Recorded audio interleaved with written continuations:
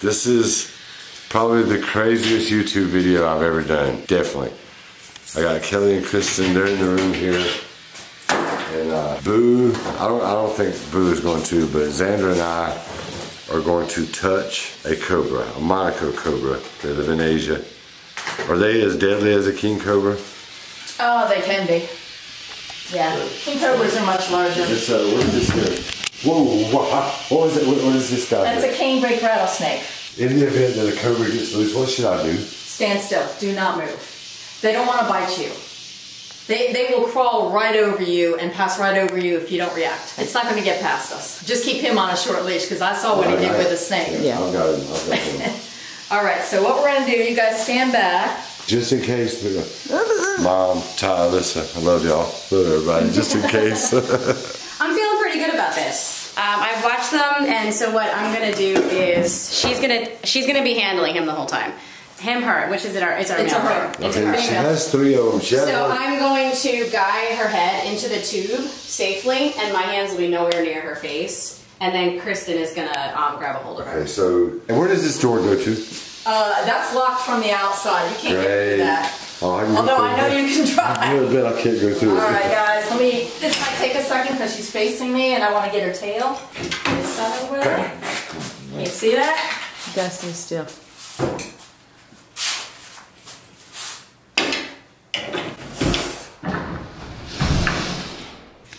She's in the tube. And I may have to let her go. Come on, baby girl. There's my girl. There's my girl. All right. Tube. In the tube, baby girl. Go on in the tube. In the tube. Further, further, further. Come on, babe. Come on. All right. Now you can safely touch a cobra. That's how the women do it, by the way. First time. You can do it, Pete. You can do it. I gotta pee. That was not the time to pee, Pete. I'm just kidding. Wow. MonkeyBoo, would you like to touch?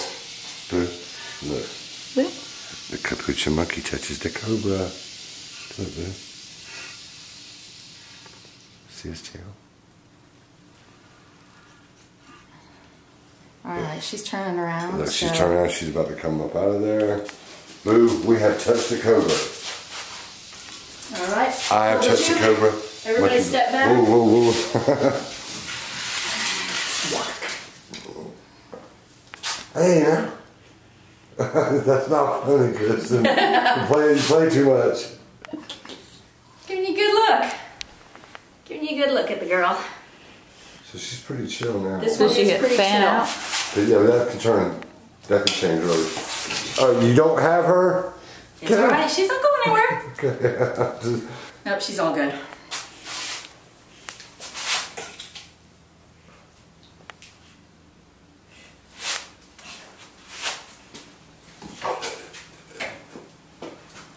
See, they don't want to bite you. She just wants to go away now. So everybody better hit a big thumbs up for Kristen. That was amazing. Absolutely. I'll add applause here in the video. So you are taking a rattlesnake out? No, yeah, I'll take a rattlesnake out for you, but not that one. Like, what's this guy so mad about? Huh? Why is he so mad? You want to see somebody pee? Yeah, that one's wild. That one comes out. That one's wild caught and just obnoxious. Yeah, this floor is slippery. They had no traction on this floor. Oh. So that's one of the tricks. Snake handler's trick. Snake handler's trick. Now these two were born here. They're my babies. It's actually an Eastern mixed with a canebrake. So it's a cross. We call them bat wings. So let me see here. Now these guys are very different from the cobras. They're heat seeking. So it detects heat. Yep. They can hunt totally in the dark. Good thing I'm so cool. This one, this is Maximo. Come on, buddy.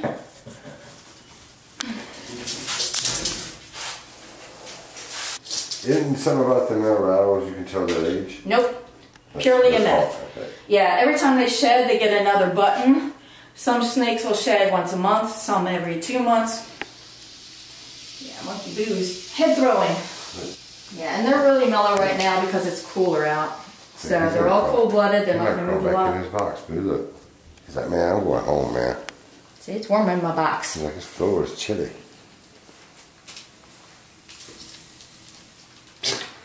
Yeah, Poach RattleSnakes, like, get in there. Look, here comes the other one. Like, what you put up? Yeah.